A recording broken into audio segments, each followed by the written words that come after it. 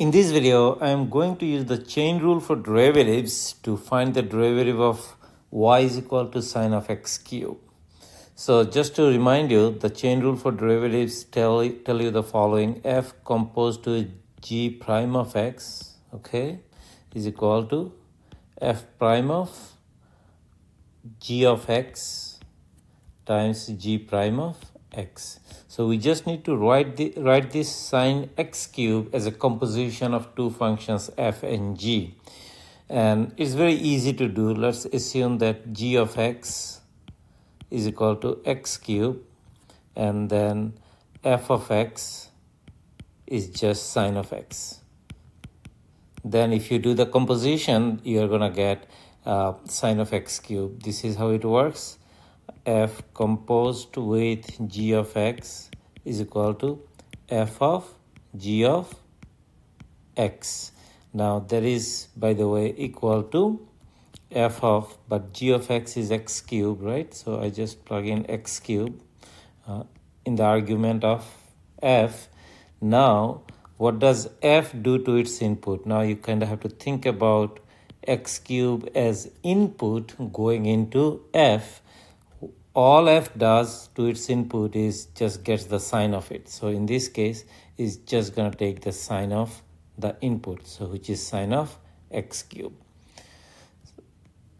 Let's put a parenthesis here. This is different, by the way. This is different than sine cube of x.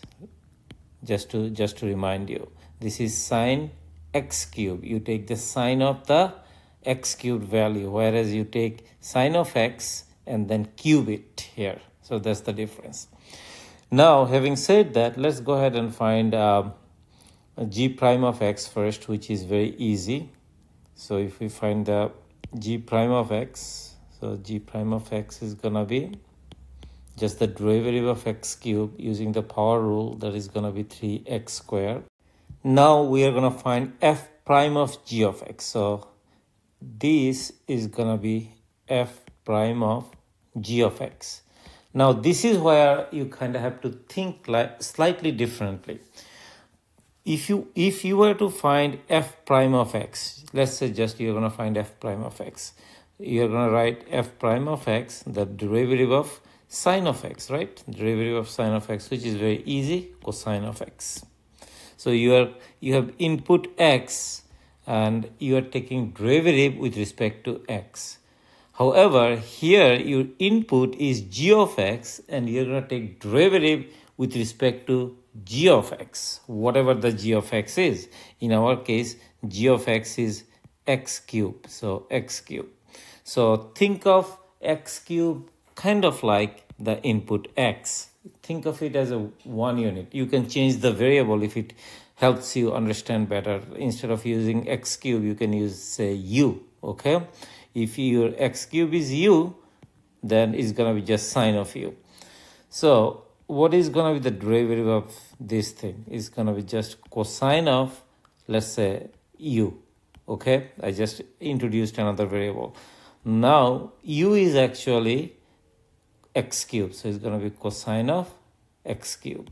So technically, you are taking derivative of f with respect to g of x, not with respect to x. So that is the difference between the two. So make sure that you are clear on that. So typically I would have written df over dx, right? That's what it is. Now instead of this, what I'm going to write df over dx cube. So I'm taking derivative with respect to x cube as opposed to taking derivative with respect to x. So this is what it is. So now you have both of the things that you needed. You have the f prime of g of x, you have g prime of x. So your derivative of the composition function, so this is going to be my y at this point because this is sine of x cubed, so I can write it as y.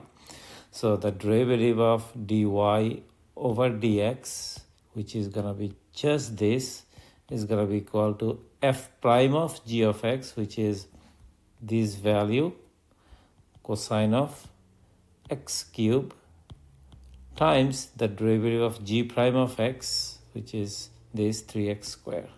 So your answer should be this. I hope that this discussion was helpful. Thank you very much.